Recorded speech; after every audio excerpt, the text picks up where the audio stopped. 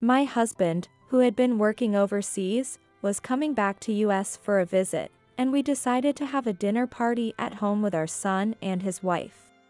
Although we were enjoying a pleasant conversation, the mood quickly turned sour when our grandson, Danny, made an unexpected remark. So today isn't Grandma's punishment day, huh? It means we can eat together. Despite our best efforts to keep things under wraps, Danny's comment blew our cover. I didn't know how to react, finding myself speechless and looking down in silence. My son and his wife scrambled to cover up, but the more they talked, the more Danny spilled the beans. In a panic, Julia, my daughter-in-law, finally snapped. Danny, just be quiet for a bit. She yelled, causing Danny to cry. That's when my husband, Nick, raised his voice in disapproval. Don't just yell at the child like that. What was a peaceful dinner turned tense in an instant, leaving only Danny's crying to fill the now silent living room. Nick asked our son, Keith, to explain the situation. Meanwhile, I was comforting Danny, holding him in my arms. I'm sorry, Grandma. It's my fault. Will you get scolded again? Wondering what to do next, I could only hold Danny and stay quiet. My name is Catherine, a housewife in my 60s. Nick and I had an office romance, which was tough to keep secret until I left my job upon getting married. In an era without smartphones, exchanging contact information wasn't easy, and office romances were supposed to be kept secret. Even after getting engaged, we worried about being discovered by our boss and stressed over wedding details, feeling like we were planning someone else's ceremony. Any mistake could have led to Nick facing sarcasm at work, so we lived every day on edge. However, all those hardships strengthened our bond, a fact we were reminded of when Nick was assigned overseas, leading to our separation. I think I can return within 3 years. But I'm worried. Won't you come with me? I appreciate the thought, but going abroad at my age is challenging. Unlike you, I only speak English. Nick has always been worried about leaving me alone in US while he goes abroad. Besides, if anything happens, Keith and his family are here. We can always call, so there's no need to worry too much. Yeah. You're right. Our son Keith moved out 14 years ago to live on his own when he started college. After graduating, he met his future wife, Julia, in the cafeteria of the company where he got a job, and they married 7 years ago. 2 years after their marriage, our grandson, Danny, was born.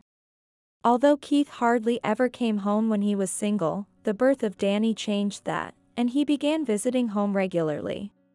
Both Nick and I have always looked forward to these visits from Keith's family. However, we also enjoyed the peaceful and fun days we spent together as a couple. What made me especially happy was that Nick would plan trips for us to take together during long weekends. I've been so busy with work all this time, leaving everything at home up to you, Catherine. Let's make more time for us as a couple from now on. Saying so, he would take me to places I wanted to go. This was our first time facing a long-distance assignment, and it was overseas at that. It's not easy to just come back home. It's understandable that Nick was worried. However, should anything happen, we could rely on our son and his wife, who live just 15 minutes away from the nearest bus stop. So, I reassured Nick that there was no need to worry. About a month and a half before departure, I hurt my back and had to go to the hospital. It was what you'd call a slipped disc. Fortunately, the symptoms were mild, and I could go to the hospital by myself and maintain a minimum level of daily life. However, this seemed to be a major issue for Nick before his departure, and he started saying he would delay his departure until my back was better. I'm happy you feel that way, but it's not necessary to delay your work for this. But I'm worried about you living alone. What if something happens? The discussion between me, trying to reassure him that there's no need to worry, and Nick, insistent on his concern if anything were to happen, was at a stalemate for several days. We're both adults here, so let's not worry about such things. If anything happens, we can ask Keith and his family for help. It'll be fine. Yet, Nick continued to worry. I kept trying to persuade him throughout the day. Then, as if struck by a sudden idea, Nick mused aloud. Keith. That's it. Why don't we live with Keith? Let's ask him. What? Nick immediately called Keith to talk about my back situation and his upcoming business trip abroad. Hearing the situation, Keith said, I understand the circumstances. I'll talk it over with Julia and get back to you, okay? And then he hung up. Inside, I doubted such a hasty plan for cohabitation would ever be agreed to. However, Keith's response was completely unexpected. Julia's okay with it. It's just for up to 3 years, right? That's totally fine by us. Really? That's a relief. Keith, I'm counting on you to look after your mom. And so, we were set to live with Keith's family, pushed through by my husband. Julia, Keith's wife, was working as a cook in the same company cafeteria as Keith. A year ago, she had successfully opened her dream European-style restaurant and left the company. Both Keith and Julia were working hard together. I'm sorry for imposing on you when you've just started your business and are so busy. A few days after deciding to live together, we had a dinner meeting with Keith's family. While Nick and Keith were talking over drinks, I took the opportunity to quietly express my apologies to Julia. I thought accepting an injured mother-in-law for 3 years during a crucial time for her restaurant would be nothing but trouble for Julia. However, Julia said, Please don't worry about it. We help each other out in times of need.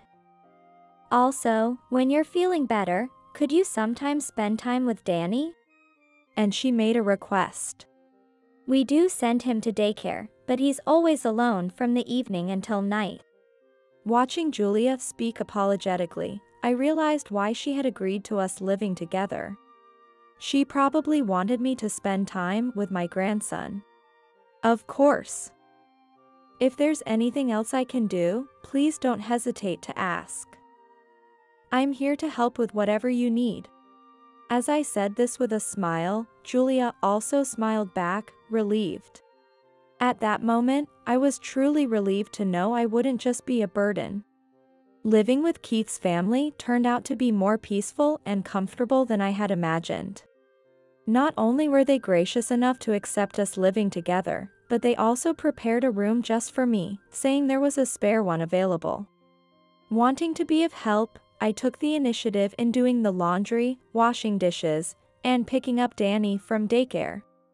Eventually, I even started preparing dinner in place of Julia when she came home late due to preparing for the next day's work at her restaurant.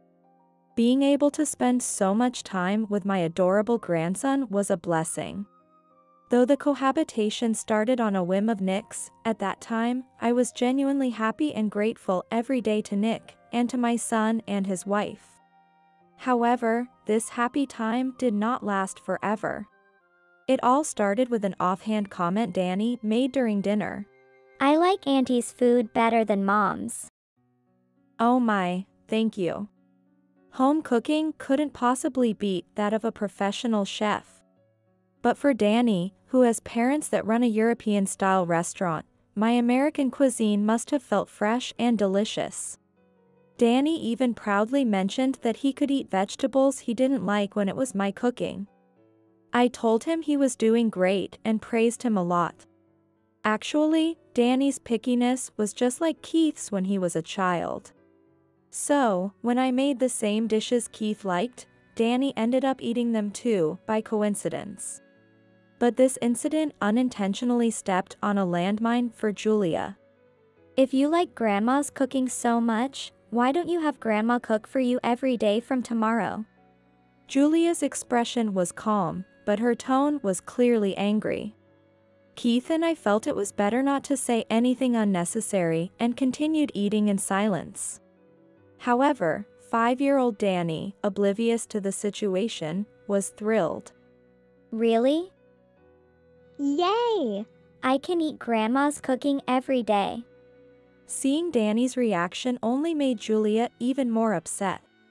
And since then, I became responsible for preparing the family's meals. As a former housewife, cooking was not a burden for me at all. The problem was seeing Julia's gaze turn more and more glaring as Danny and Keith praised the meals. Moreover, Danny would always choose me for everything.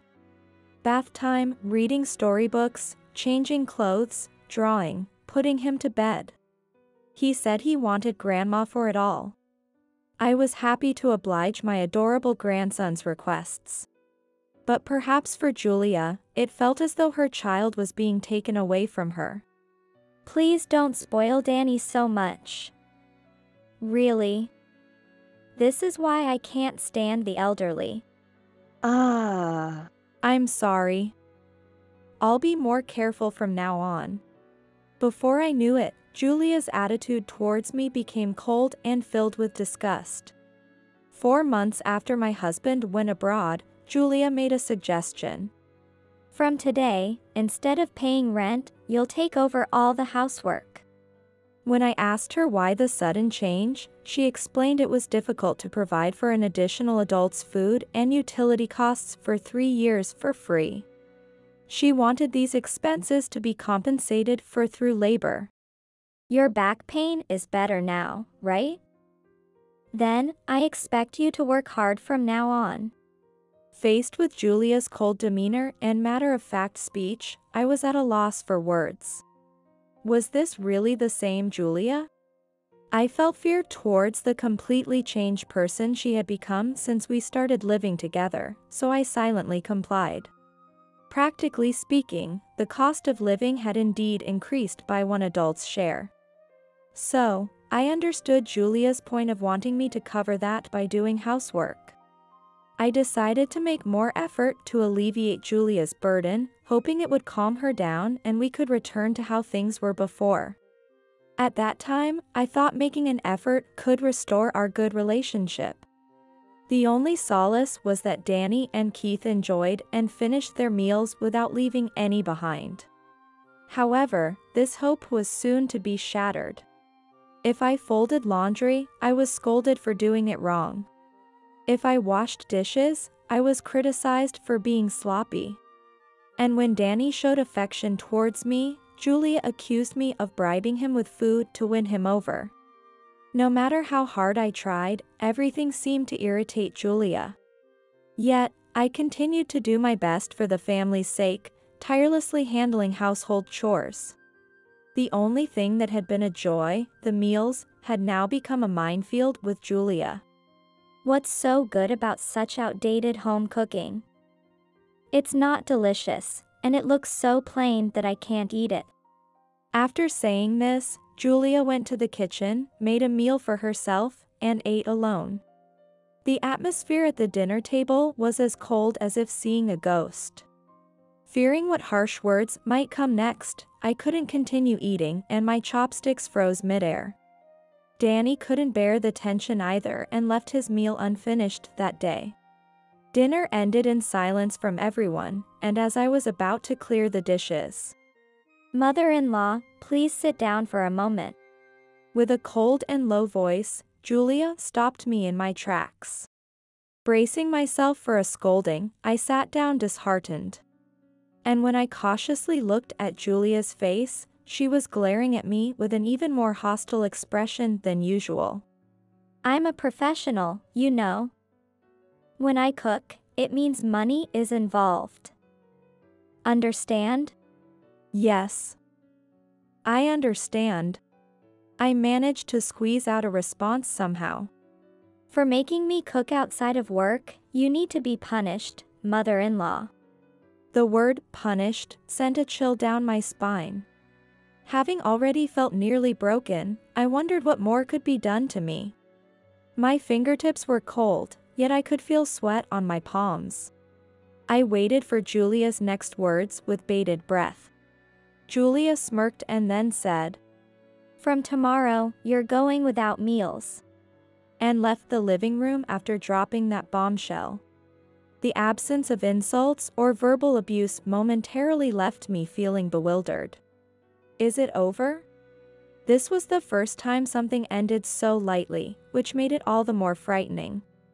The next day, I truly experienced what it was like not to be allowed a single meal, and I quickly understood the terror of this punishment.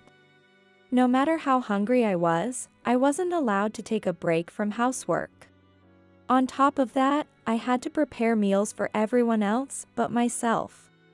Because of this, my stomach was constantly growling. On shopping days, I felt like I would collapse from hunger. If being verbally abused within the house was far better than this hardship. Going without meals as a punishment happened up to 3 times a week. Keith, who I had hoped would be my support, was too busy reading Julia's moods to be of any help. Instead, Keith recently started to join Julia in berating me and became harsher towards me. If Julia caught Danny being kind to me, it would result in him getting scolded. This made me minimize my interactions with Danny to the bare minimum. The room prepared specially for me became no better than a storeroom, and now I can't even stretch out my legs to sleep. Somehow, I had become less than luggage. If I were to endure such terrible treatment, I might as well go back to my own home. That thought crossed my mind, but considering Nick working overseas, I couldn't bring myself to act on it. It would be a maximum of 3 years until he returns. I told myself that enduring this period was all that was needed.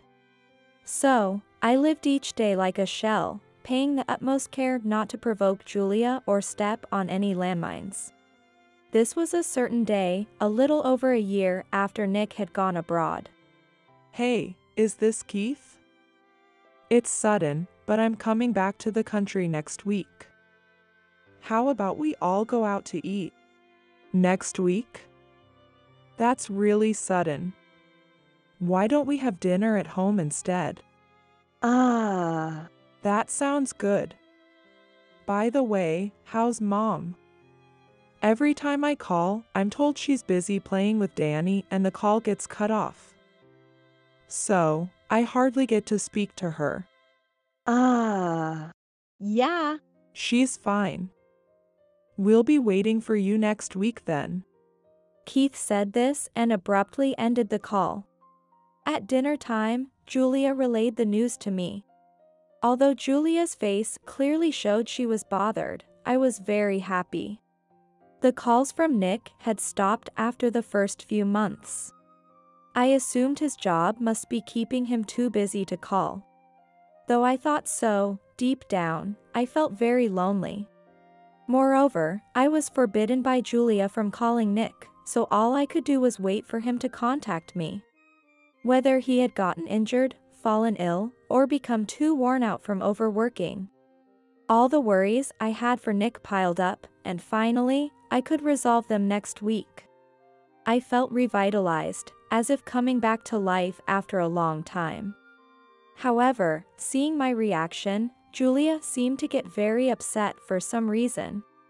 "What's with that happy face? It's as if I'm doing something wrong."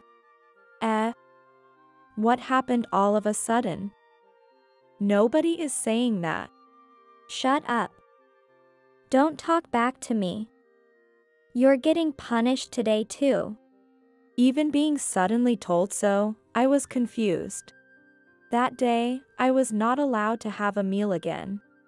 Furthermore, for the week until my husband's temporary return, I was forced to help with the restaurant preparations and handed heavy flyers. "Don't come back home until you've handed out all of these." And I was driven out of the house. The treatment I received became even harsher than before.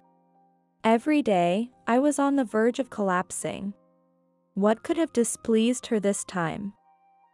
I tried to figure out the cause of Julia's new landmine, but due to exhaustion and hunger, I couldn't think of anything. So, I spent my days being more cautious of Julia's moods than ever. Finally, the day came when Nick returned and we were to have a meal together. Excited to see him after such a long time, I cooked all of Nick's favorite dishes in abundance and waited for him at the entrance. Catherine, I've missed you. Have you lost weight? And your complexion seems off too. No, that's not the case. Are you sure you're not the one who's worn out from work? Nick's sharp observation momentarily unsettled me. The week leading up to his return had been especially exhausting due to punishments, household chores, and helping out at the store. I was indeed on the verge of collapsing. However, I didn't want to worry Nick, so I tried my best to hide my poor health. Still, Nick seemed not to be convinced and continued to press with more questions. I've been calling all the time, but you never seem to answer. Did something happen over here? All the time? Since when? Since I went abroad, I've been calling twice a month. But every time, I was told you were too busy to talk. Hearing that Nick had been calling so frequently was news to me. I had no idea. As I stood there, stunned, Keith and Julia appeared from the back. They greeted Nick with smiles and led him into the living room. Danny, waiting in the living room, joyously jumped into Nick's arms. Nick, having not seen his grandson for over a year, was delighted by the reunion. Watching this heartwarming scene, I had almost forgotten about the conversation at the entrance. And then, at Julia's cue, dinner started. While everyone else sat around the table enjoying themselves, I found myself standing a bit away from the table, as if out of habit. Mother-in-law, what are you doing over there? Please come sit down. Surprised by her call, I quickly took my seat. Inside, I was thinking how scary habits can be, while Nick watched me suspiciously. If I make any more mistakes, I can't imagine what kind of harsh treatment I'll receive later. Thinking this, I decided to stick close to Nick, ensuring the serving and drinks were meticulously handled. Thanks to that, we managed to have a peaceful dinner without any further issues. Just when I felt relieved that I might be able to get through this, Danny unexpectedly said something. Speaking of which, today's not Grandma's punishment day, is it? I can have dinner, right? That's great. As Danny said this with a big smile, Keith and Julia's faces turned pale. Their hands and shoulders trembled slightly, and their eyes darted around. Anyone could tell something was off. But the two forced a smile and tried to gloss over what Danny had said. However, the more they talked, the more Danny revealed the truth right next to Julia.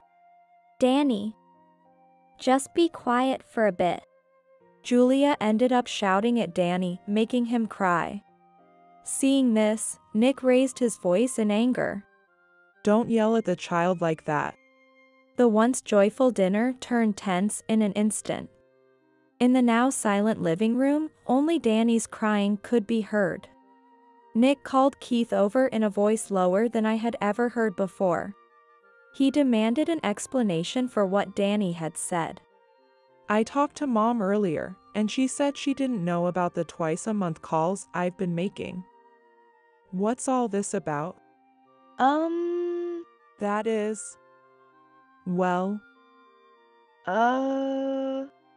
Faced with his father's unprecedented stern demeanor, Keith was visibly nervous.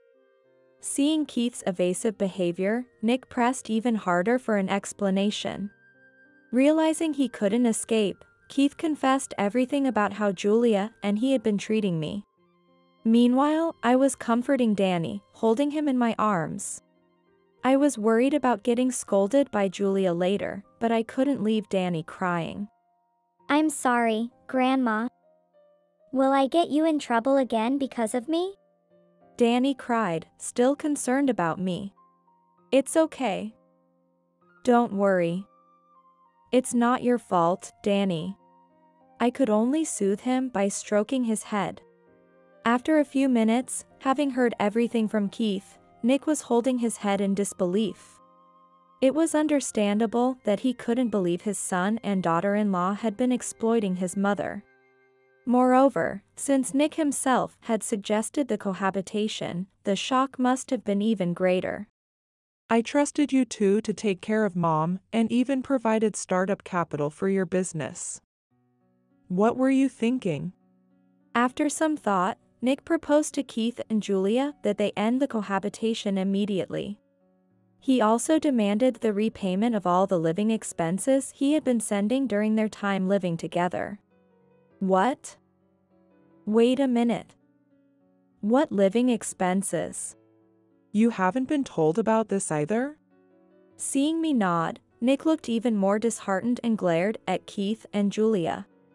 According to my husband, it was agreed upon at the time of suggesting cohabitation that he would transfer $300 monthly for living expenses, and that Keith would discuss this arrangement with me later. But I had never heard anything about these remittances. Instead, I was told it costs money to live, so you need to work, and was worked like a horse. Hearing more of the truth, Nick called Keith's name in a low voice once again. Then he spoke flatly. All of it. The startup capital and living expenses, pay back everything in full. After hearing this, Keith and Julia turned pale and began to apologize profusely to Nick, even kneeling down. Julia then shared that although the shop had been open for about 2 years, sales had not been doing well, leading to her mental distress. Jealousy over seeing Danny and me living carefree turned into frustration, which she took out on me. Keith admitted that the desire to keep the monthly remittances for themselves had grown too strong. To prevent Nick from discovering the truth about their treatment of me and the remittances, they decided to cut off Nick's calls. After confessing everything, the two acknowledged their wrongdoing and tearfully promised Nick they would change, but Nick's anger did not subside. Nick took me back home once, and during his temporary return, he collected all the money he had provided to Keith and Julia. Just before leaving the country again, he used part of that money to book me a stay at a business hotel. I'll talk to the company about coming back to US as soon as possible. It's safe here in the hotel with staff around, so please stay here until I return. With that, my husband went back overseas. Though it would have been perfectly fine at our house, I didn't want to cause him any more worry, so I agreed to his proposal. Actually, living in the hotel turned out to be very comfortable. My health and spirits improved remarkably. Nick really did return to US in less than a month. Although the hotel stay amounted to a surprising sum, seeing my improved complexion made him very satisfied. I wondered if anyone else would worry about me as much as he does. I was reassured of how fortunate I am to be married to Nick. After returning home, Keith and Julia started visiting our house frequently. They repeatedly asked Nick for financial assistance again. But trust once lost is not easily regained. Furthermore, the shop had fewer customers than before, and the two, having borrowed money to repay my father, fell behind on their payments. As a result, Keith and Julia's shop closed after just 2.5 years. The closure of their dream shop worsened their relationship, leading to their decision to divorce at the same time as the shop closed. Julia left, saying she couldn't find Danny cute anymore, taking only her belongings with her. Burdened with debt and the upbringing of Danny, Keith has since straightened out and found a new job, working hard. To support Keith, I occasionally take care of Danny. While I don't provide financial support, I take Danny in on days when Keith works late. Look. This school bag has gold on it and it's really cool. Thanks for buying it, Grandma and Grandpa. Seeing Danny so happy with his new bag is always endearing. My husband and I plan to gently watch over Danny's growth. And secretly, I hope Keith will find a kind and caring wife someday.